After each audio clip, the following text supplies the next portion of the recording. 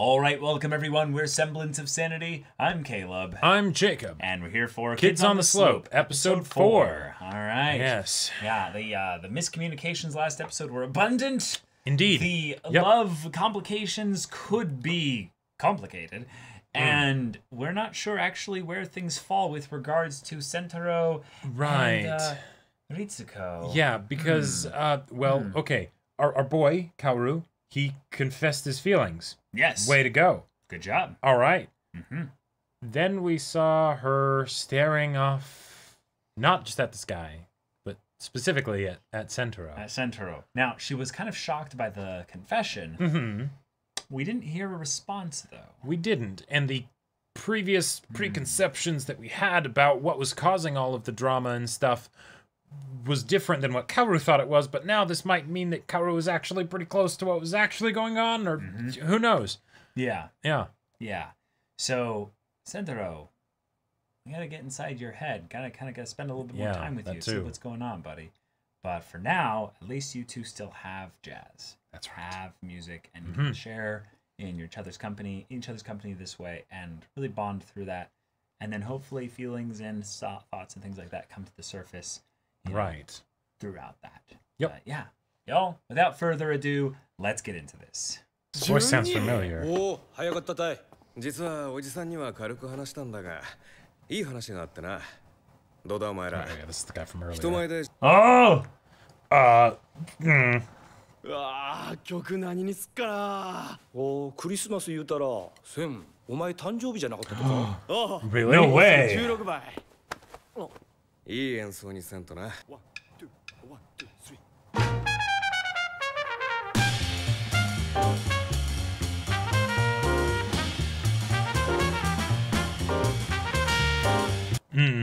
He doesn't feel like he's really in it. Yeah. Yeah. Yeah, no. Yeah. もう、悲観かこら。どうしたカオル君。夏休みに飛び入りで大暴れした感覚ば思い出せ。頑張れビル・エヴァンス。おお、似とる似とる。Nice. Nice. Oh. Hey. そういやこないだゆりかさんと何してたんだ。Ah, yes, that. バカか。あれは絵のモデルばやってくれて頼まれたと。Right. 違うわ。もっと首をかしげて。その枝を愛おしそうに見つめて。Oh my god! That's so good! I love it. どうする？次行った時に。そんなことされちゃったら。このナンバーショットだおいっ子さん、学期末テストでトップだったんでしょ。素敵ね。秀才の上にピアノも弾けるなんて。それがね、最近遅くまで帰らなかったりして困ってるのよ。Always something, isn't there? 父さん、早く帰ってきて。Yeah. Yeah. こんなに大勢に囲まれてるのに。I'm all alone. Yeah. 俺はずっと一人だよ。買ってやるか、ジャズ仲間として。Sure. Oh, they're both getting a gift for him. センタロウは幸せもんよね。あ、じゃあさ、一本ずつ買って二人 Oh, that's a really sweet idea. Yeah, it's super sweet. 大丈夫？風邪？いや、九州って冬結構寒いんだね。そがんほどじゃなかよ。12月はめったに。ほら。カオルさん、なんでわかったと？綺麗か。あ、すぐ溶けとる。Ah, the OST. 恋は積もらんね。Ah.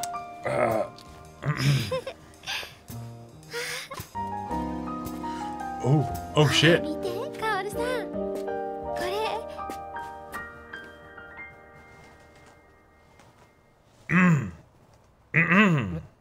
メリークリスマス。Oh no. Oh shit. Oh damn. ダイヤ、リコ姉ちゃんば泣かすとは。あ、スイカの棒。兄ちゃん、今リッコ姉ちゃん。リッコが我慢した。見間違いだよ。今こいつにだけは会いたくなかった。よあードン。必死ばいあいつら。ボンも食いに行こんか。ケーキ。行くわけないだろ。ああ、ボンのところは金持ちやけん。うちで合成かケーキの待っとるか。君みたいに温かい家族に囲まれて、そういうのが当たり前だと思ってるやつにはわからないだろうが、家の中に居場所がない人間だっているんだ。家族が待ってるんだろ。君が近くにいると俺は余計惨めになるんだ。Damn.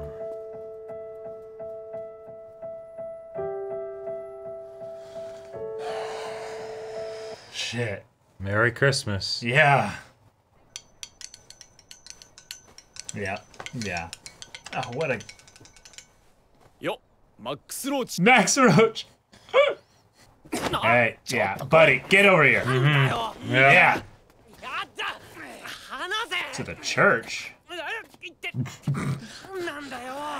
Just a very confused priest. なんだよ。 Let's talk. Yeah. リッちゃん。 Yeah. And is こ that の子 Sentaro? なんでいつも I think it リッちゃん is. の隣に。ガキん Yeah. 時の方がようわかるやろ。向こうの血が入っとるって。ボン。おいもうちん中に居場所の中人間ばい。ずっと前からな。おい、アメリカ。 Oh, Shit. okay. That's why they set up the whole thing with the American troops stationed here Sure. too. Oh, wow. センタロウ。母さん、その箱、安子姉さんの門ばまとめとった箱やっか。あがんと娘じゃなか。 Fuck. Oh, shit.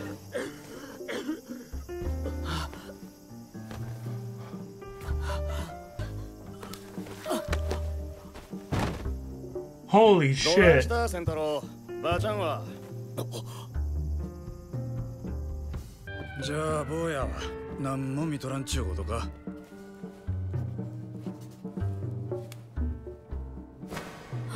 Shit. センタロウ、これはな、家を出て行ったお前のお母さんが残していった形見だそうだ。 Gotcha. センタロウ、ロザリオは首飾りじゃないんだ。外しなさい。お前いつでん食いば下げとるな。ちょっと貸してみる。そんな。 And that's how his delinquency started. Yeah, yeah. Okay. センタロウ。 You got the scar. Yeah. 友達おらんようになるよ。そがもう最初からおらん。そのうちよその県で仕事場見つけたけん。 Yeah, moved away. しばらくそこで働いてくると言い出した。 Yeah. 父ちゃんは今も出稼ぎ中で、うちにはおらん。うちん中は賑やかで楽しかばって、時々考えてしまうとさ、おいは本当にここにおってよかとやろうかって。こいつが何でも持ってるなんて思い込んで、あんなことはめいたりして。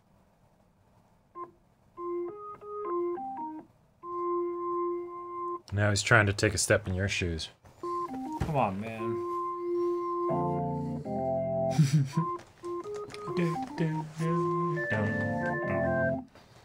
まるで子供が引いて遊んでるみたいだな。センタロウ。おう。なんやカオル。もっと練習しようぜ。本番まで毎日でもいいから。Yeah. バカだれ。当たり前だい。りっちゃんの好きなのはこいつなんだ。俺の恋なんてとても叶わない気がしてきた。知り合いに招かれてジャズを聴きに来たのよ。Yeah. そいつは失礼。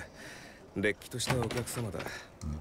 どうぞ、お嬢様。Okay. Ladies and gentlemen, this is 向井勉カルテ。All right.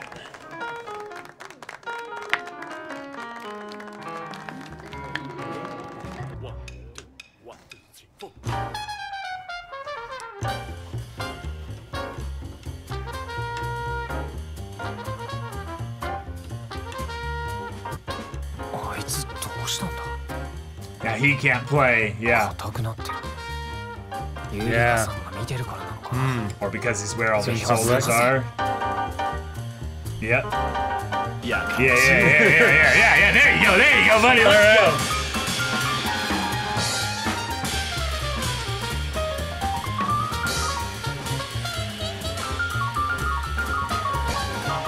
Dude, people are gonna start dancing soon to keep this up. Yeah.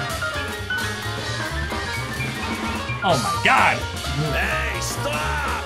Stop it already! It sounds like a jumble of noise. At least play something white. Oh, there's gotta be one. Whoa.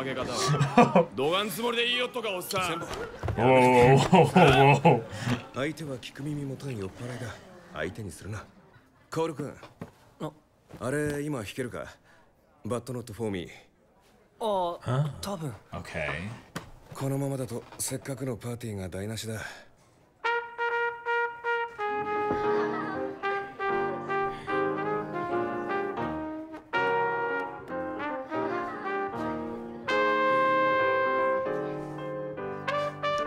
You're not gonna let them have so much fun up there by themselves, will ya? They're writing songs of love, but not for me. I like your stars above, but not for me. The night will play, can guarantee. He's got an awesome voice. Yeah. I kind of wish he had kicked the shit out of the racist guy, though. Oh, yeah. Yeah. Look behind him.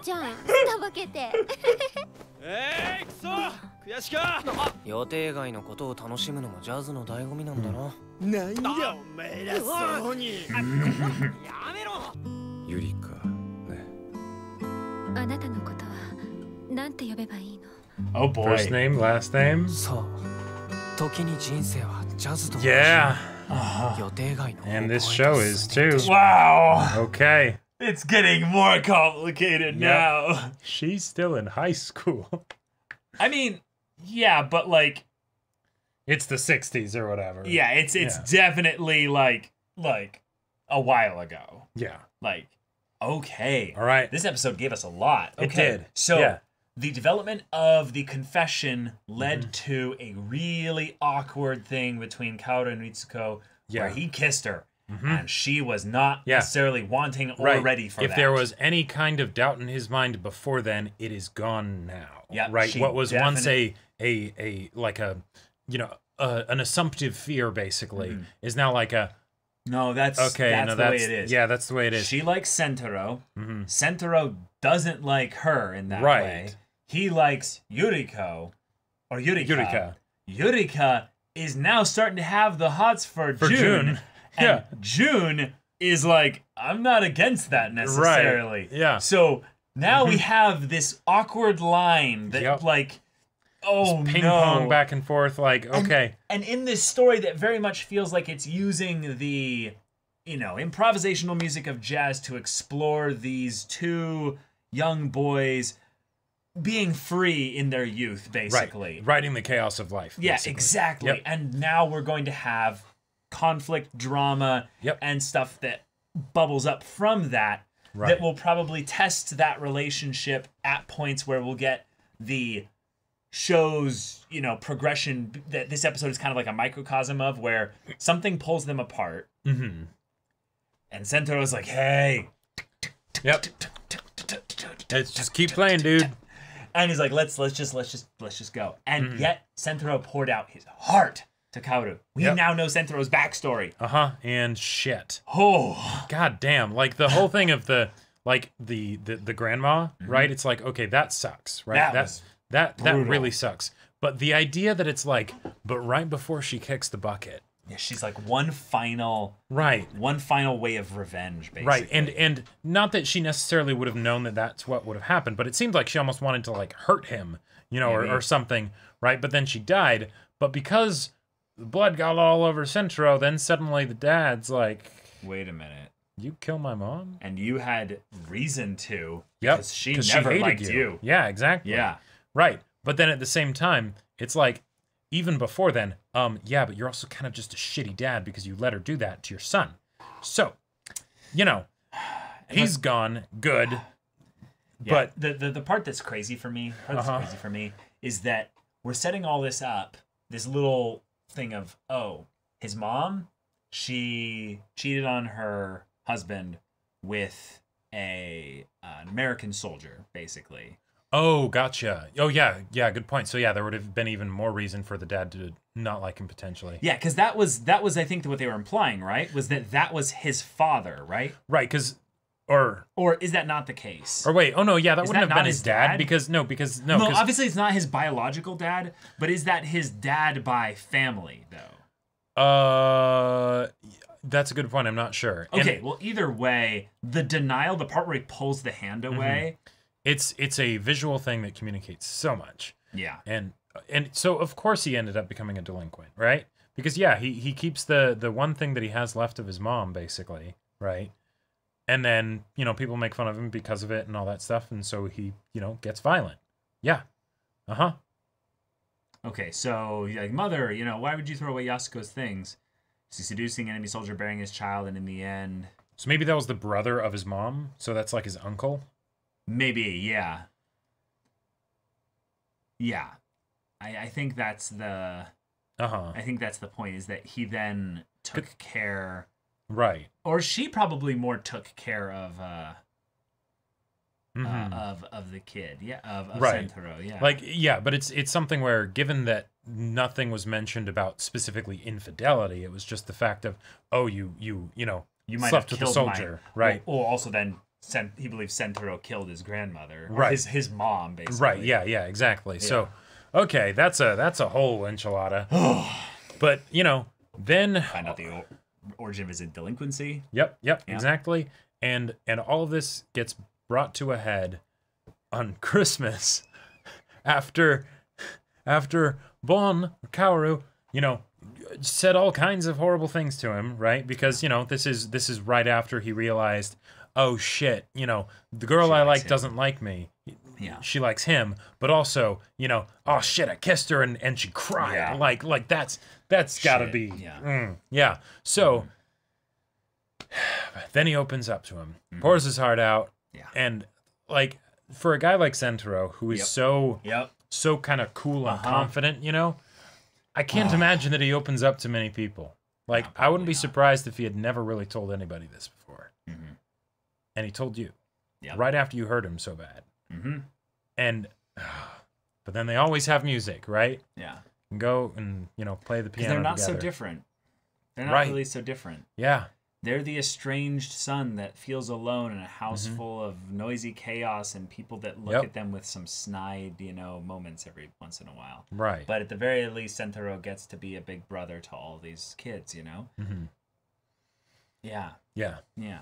He kind of has to be there for them.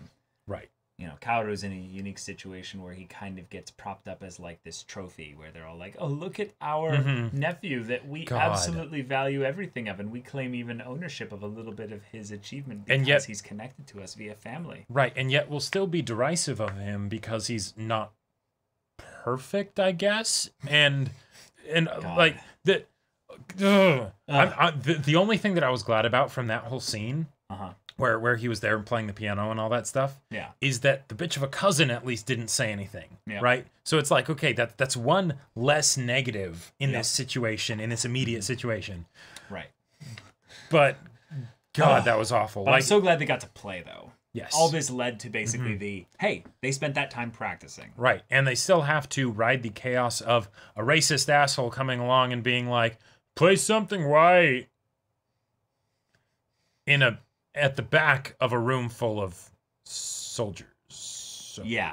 So like in between the discussion and the reaction, I was like, yeah, of course this racist little shit is like such a bitch ass coward that he's willing to say that shit only because there's probably all those soldiers there that would be probably like a good maybe 1 out of 3 of them at least is gonna back him up. Right. You know? Hey, he's our racist. He's our racist bastard. Yeah, exactly. Like, Jesus Christ. So I love the way in which we kind of got robbed of the Sentaro joy in that he got to play, but that Jun kind of made up for this and was able to play it off. Now, I don't like, of course, that Sentaro kind of didn't do his delinquent thing and go and be like, oh no, I tripped you, you know? I'm kind of glad, though, because there were like 20 dudes in there. Yeah, and at least 3 of them probably would have beaten Sentaro black and blue. Yeah. They have military training, so that probably wouldn't go over well. But and they're also just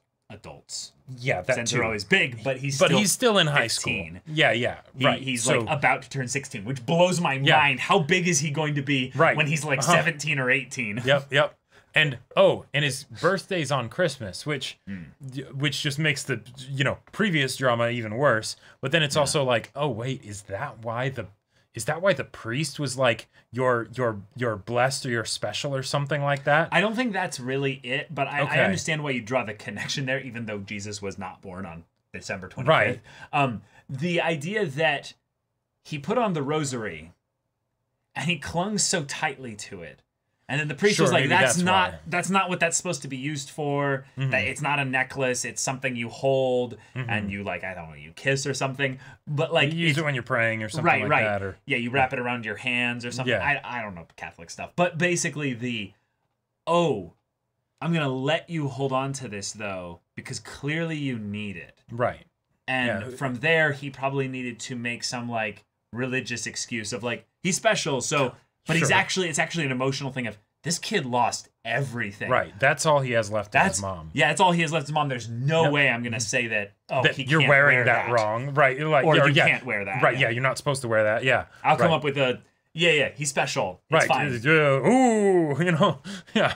Right. But yeah. Oh my God. Just the fact that this boy, he needs someone like Kaoru. He needs a real brother. He needs someone to play music with. Yeah. And it's the chaos. And okay.